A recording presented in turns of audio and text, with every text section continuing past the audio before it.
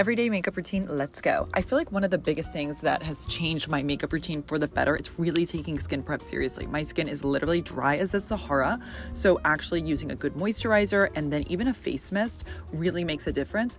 And then I really love using my fingers to blend in my foundation initially.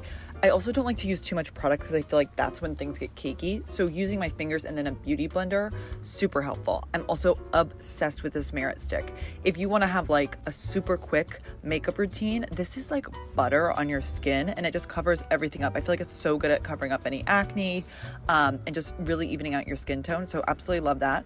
I always use NYX for my eyebrows, just super easy. It's my go-to product. And then to set all my makeup, I always use this Givenchy powder.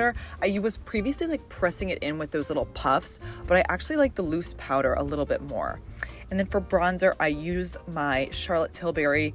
I use the cream products first, and then I set it with the Sigma bronzer on top of it. Absolutely love this Patrick Ta She's Giving blush. He just always slays it. And how stunning is this mini clutch from YSL? I absolutely love these quads, especially for blue-green eyes, the specific one. I think it's so beautiful. And then I really like to always set my foundation before I put my mascara on. So I use the One Size On Till Dawn setting spray. It is elite. Then 2 different forms of mascara to really help with your lashes. And lips are my favorite part of my entire makeup routine. They make such a difference. I've always been using the NYX Mauve liner. I just can't get rid of it because it's just that good. And my other favorite part is adding the glow on top. This Miracle Balm is next level, and mixed with the Flawless filter, it just gives you that little come back to life moment.